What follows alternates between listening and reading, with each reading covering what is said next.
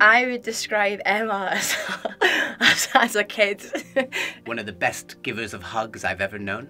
And she's just so much fun. So much fun. She's brilliant. Generous, funny, she's so funny. I think that she is truly special and there's no one like her. Emma has a very big heart, full of love and she's full of fun, and actually that totally translates onto the stage. David and I have been lucky enough to collaborate with Emma on 3 shows now, and I think we knew, first of all, on the first day of rehearsals, how incredibly special she is.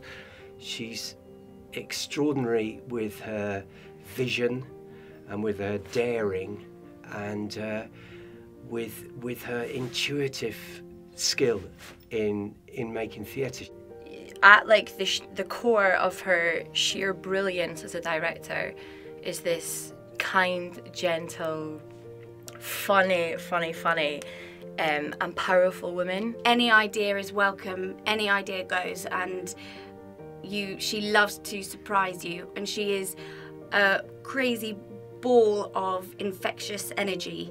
That sense of fun, that sense of play, that sense of joy that Emma is able to bring out in her company, in her work, in her audiences, in the collective spirit that comes together around what she creates, it is contagious, and you have that feeling from the very first moment you walk into the room. Emma is an extraordinary director, and she has been at the forefront of her game for many, many years. She's so up for a challenge and up for, you know, taking things to the next level. It's never too much either with Emma. You'll look at her and be like, too much? And she'll be like, no.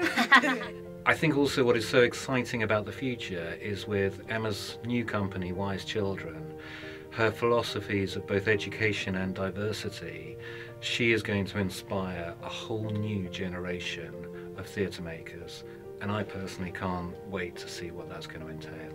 She makes a home for all of us who are misfits, who are slightly on the cusp, slightly on the edge, who wouldn't necessarily find a home anywhere else, but are allowed to fly in her universe. I think more people should be like Emma Rice.